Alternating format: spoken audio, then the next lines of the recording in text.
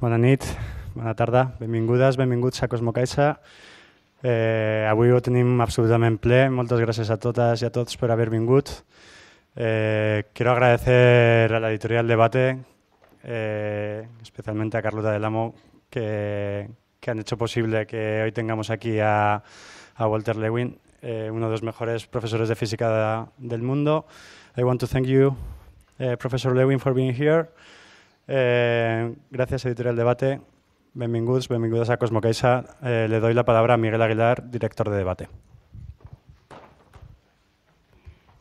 ¿Qué hay? Buenas tardes a todos. En nombre de Editorial Debate y de Random House Fundador, yo quería darles la bienvenida aquí a Cosmocaixa, agradecer también a Cosmocaixa su hospitalidad y su colaboración en hacer posible esta conferencia y sobre todo agradecer al profesor Lewin y a Su que hayan aceptado nuestra invitación y que hayan venido aquí a Barcelona a estar con nosotros para la presentación del libro y a compartir su magisterio. En pocas ocasiones se da que un gran científico, un gran investigador sea también un gran profesor y en el caso del profesor Lewin creo que se dan estas dos condiciones. Como se puede ver tanto en la portada del libro como en los muy populares vídeos que hay en YouTube, que si no habéis visto os animo a que miréis, es un profesor capaz de prácticamente cualquier cosa por amor a la física. Hoy nos va a dar una conferencia sobre el nacimiento y muerte de las estrellas y estoy convencido de que va a ser un placer escucharle. Muchísimas gracias y Mr. Lewin, it's your... Wow, that was a fantastic introduction. It's the kind of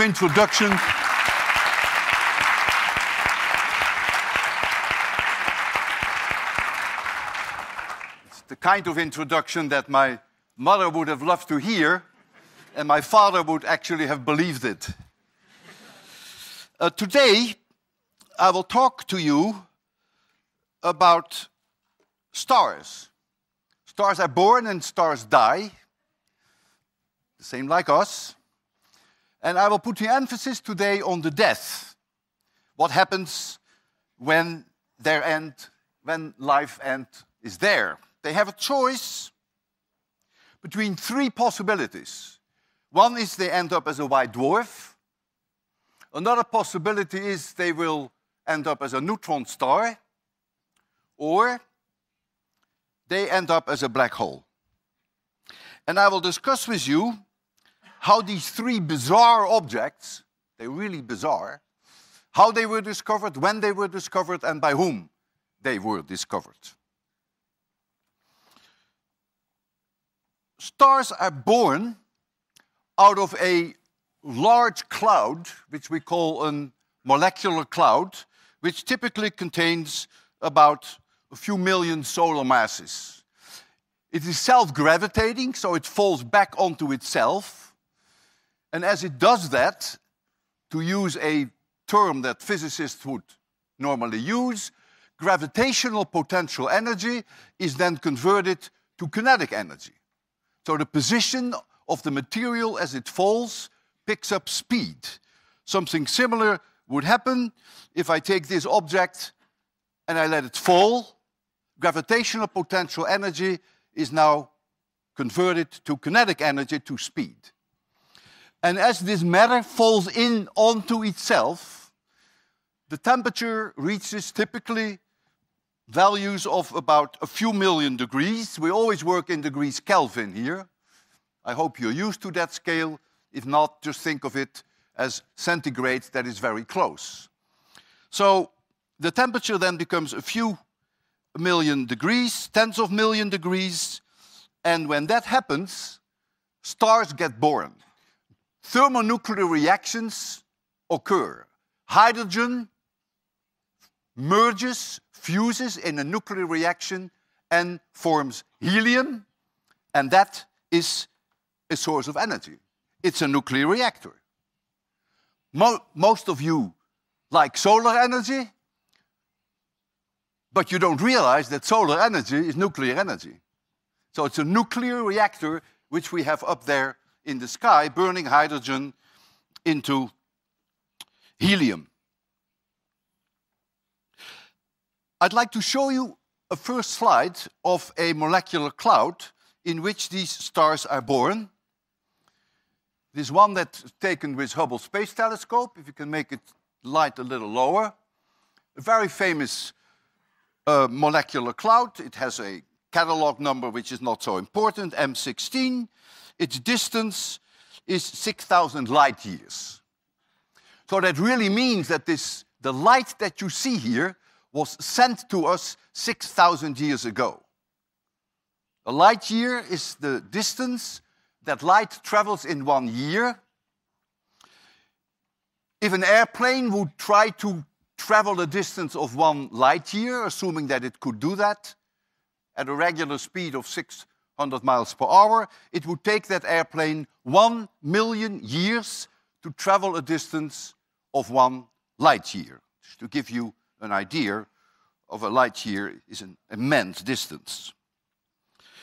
So in this molecular cloud, there is this collapse going on, which you cannot see, but stars are born. You see a very clear bright star here. And if the temperature reaches values around tens of millions of degrees, the hydrogen ignites and we have the birth of a star. You can leave it on for a minute now, this slide. The stars that are born have very different masses. Some have mass less than the sun, some have mass much larger than the sun. Now you would think that if a star has very little mass, that it would have a short life, namely it would burn up its nuclear fuel very fast. And you would think that if a star is very massive, for instance, 10 times more massive than the sun, or maybe even 50 times more massive than the sun, you would think, well, a lot of nuclear fuel, it will burn a long time. Well, it is exactly the other way around. And the reason why it is the other way around is that if the luminosity, that is the amount of energy per second that the nuclear burning is producing, is proportional to the fourth power of the mass. That means if I have 2 stars,